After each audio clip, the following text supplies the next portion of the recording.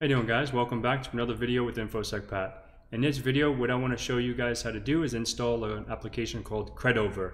Cr3dOv3r is a cool tool, and it's going to show you the importance of not using the same password across the internet on your social media platforms, your email, and to check if your email has ever been pawned, and all that good stuff. So I want to show you how to do that in this video. So if you're ready, let's get into it.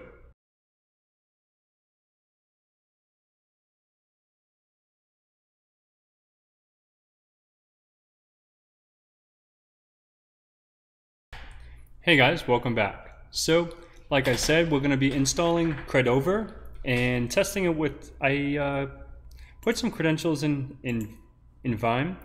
So, for example, test, actually I missed the A. abc123 at Gmail. This, I don't know if this is made up. I just made it up. And actually, you know what? I'm put like, to really,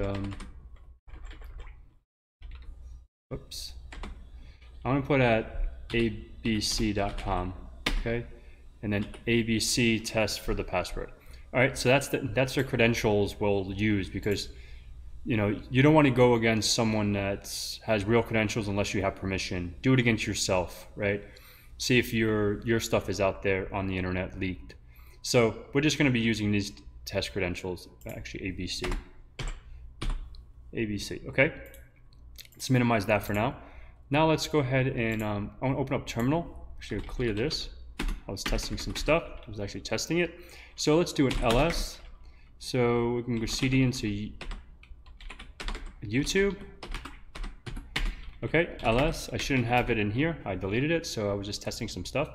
So let's go ahead and go to the website. This is the GitHub repository where Cr3dOv3r is located. And I want to put this in the link in the description below, so you can check it out.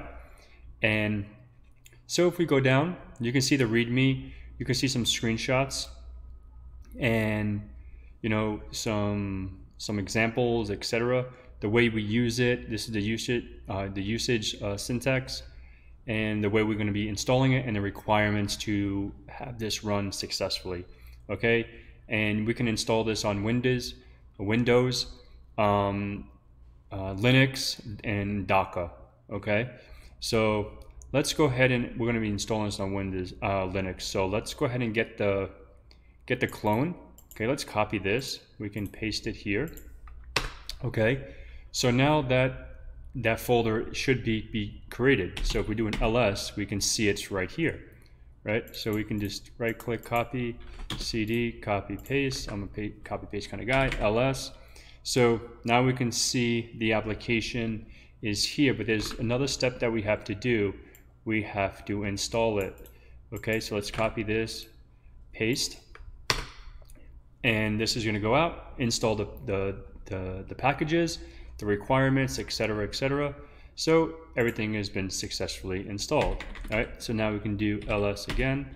Let's go back just to make sure, and I want to run this command, and what this is going to do is going to run -h is for help. So it's going to show you the other arguments, the optional arguments for this this command. Okay, so now it says email username, email/username to check. So what we're going to do is we're going to use this email right here that hopefully it says made up. So it's going to be, copy this. Where the hell is not copying? Copy.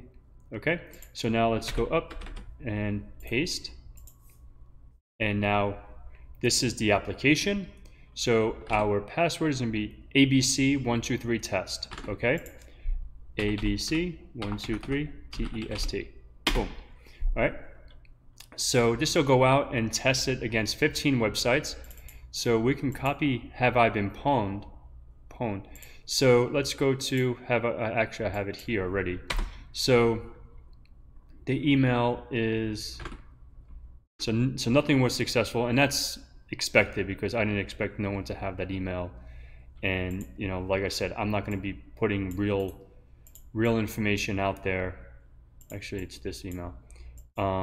that I don't have permission to do. So that's not cool.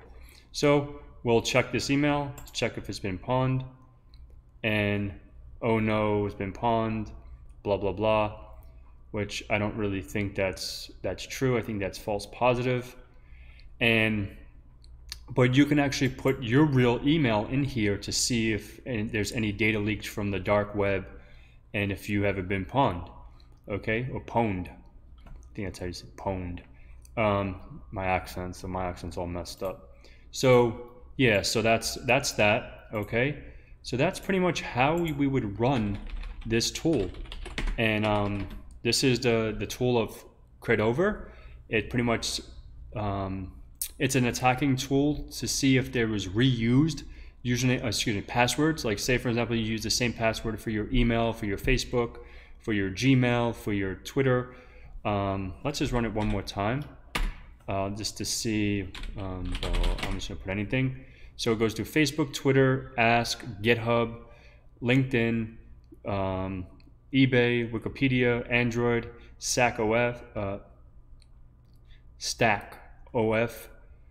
and etc. GitLab, Google, Yahoo, Mediafire. So it goes through all of these. So say for example you have a Twitter and an a Twitter and a Facebook, and you have the same exact password, and it has been compromised, and these have been on the pawn website, then obviously you can use that and get into your account, and then etc.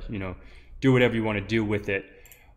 So this is a pretty cool tool to check on yourself, see if you have your information, like it says here, checking email in the public leaks. So make sure your stuff is not leaking, and if it is, make sure you change your passwords, and etc. etc.